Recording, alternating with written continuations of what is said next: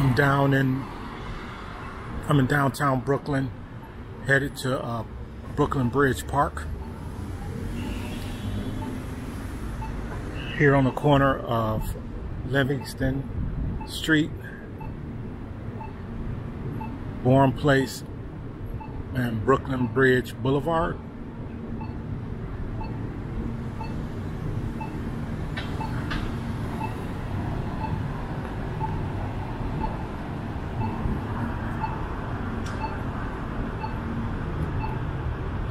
There's been a lot of new construction still happening.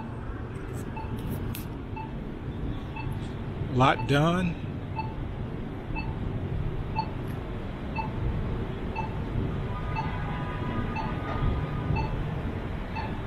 And several projects still currently completing. My first time coming to Brooklyn was in 2006, and it looked much different. The Barclays Center wasn't here. The Atlantic Terminal that I showed in another video, that wasn't here. And so it's been a lot of development since 2006. But my first time coming to New York City was 2000. My brother lived in the Bronx. And we moved my sister moved here.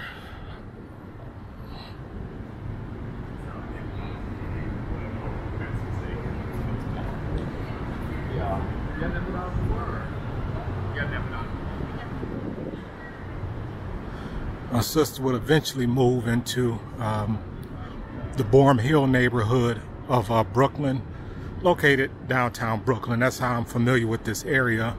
Because when I moved to New York, January 2016, I moved in with my sister here in Brooklyn.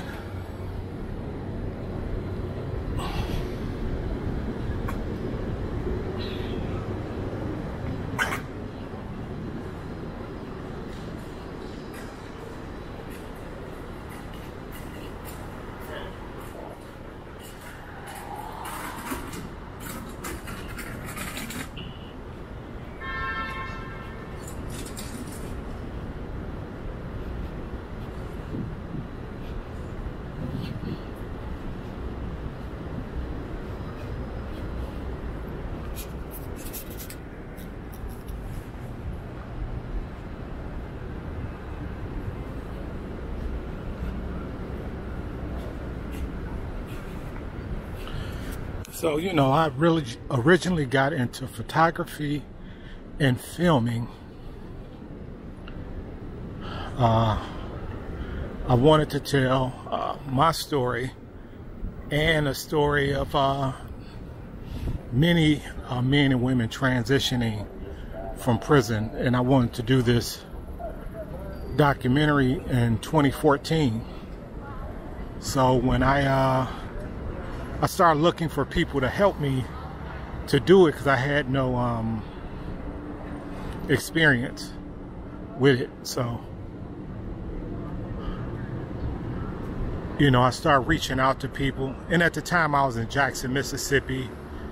I had just started, well, I've been in a PhD program for a year at that time. Well, not actually a year, because my first semester there I had to sit out because of a housing issue. So I couldn't really go to school that first semester. But, you know, I wanted to shoot this documentary telling my story of what it's like to transition back into mainstream society after a period of incarceration, or just transitioning out of the street life. And I wanted to tell that story with what it was like for men and women transitioning in Mississippi. And because that's a story all by itself. But that's where it came. I had asked, I found somebody, I asked them, they said they can help me, but then they told me I would have had to buy them all the equipment and then I would have to pay them. So that was just ridiculous to me. So what I did was I bought the equipment and I just started shooting. and that was in 2014, and I've been doing photography and filming ever since. I took classes to learn more about the DSLR classes. I did that, and then I also, you know, I'm in school, so I'm a student. So I bought books about filming, cinematography, and I just started buying a software and you know, just learning it. And it takes a lot, you know, it takes a lot to learn this filming and photography, to get the right exposure, especially with filming and photography, getting the right exposure, learning the cameras, the different cameras, and all the functions of the camera. So I'm planning on taking another photography class coming up in the fall. So, but that's where I started filming and doing that, and I got like over 4 to 6 hours of footage from Mississippi between 2014 and 2015, you know, down in the Mississippi Delta and then up in Jackson. So yeah, so it's been a long road, still traveling it, you know. So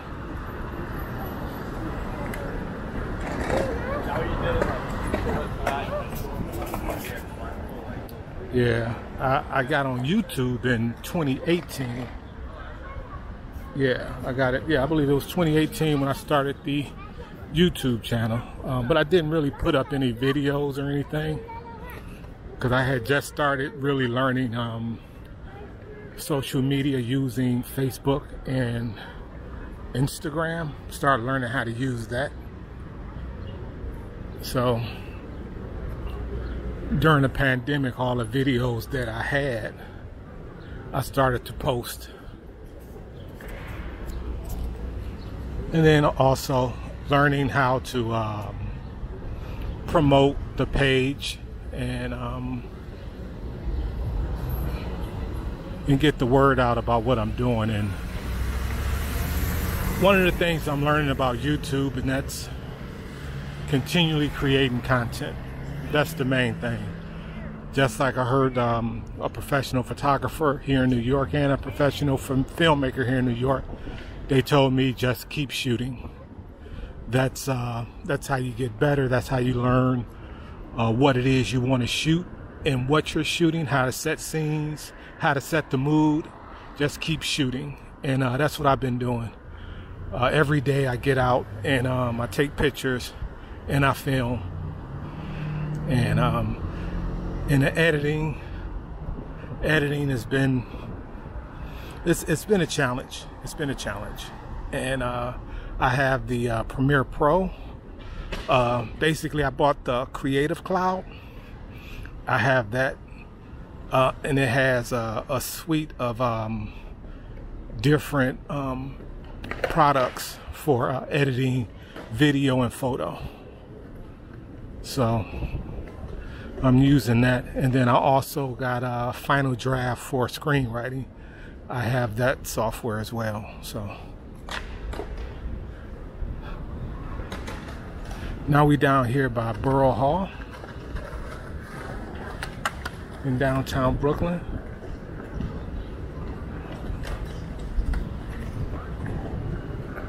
Yeah. They do a lot of skateboarding down here. You see that a lot during the week, especially like Saturday afternoons. You'll see a bunch more skateboarders out here popping tricks, you know.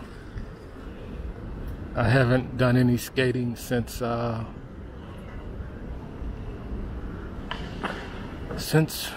well, man, back in Detroit. When I was a kid, I stopped skateboarding then, you know.